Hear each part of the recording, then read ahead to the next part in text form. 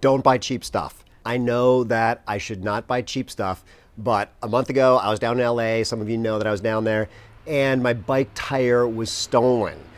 So what did I do? I replaced it with the cheapest bike tire I could find, and at the time I was telling myself this is a really bad idea, but I just didn't want to spend the big bucks to replace a tire that someone had stolen.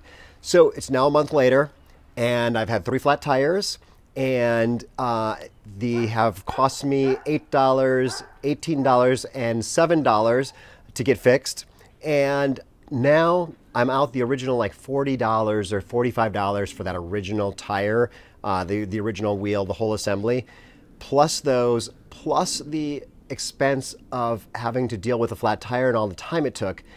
And I just got back from the bike shop where I just spent about $115 buying a brand new tire. So here's my brand new tire. Dun, da, da. It's beautiful and it's gonna last forever. And here's my cheapo one made in China. Like I said, I don't know. They couldn't really figure out what was wrong with that tire. I think it was just cursed. But the lesson here, and I'm partly posting this just for myself to remember, is don't buy cheap stuff. Go ahead, get the stuff that's going to be durable.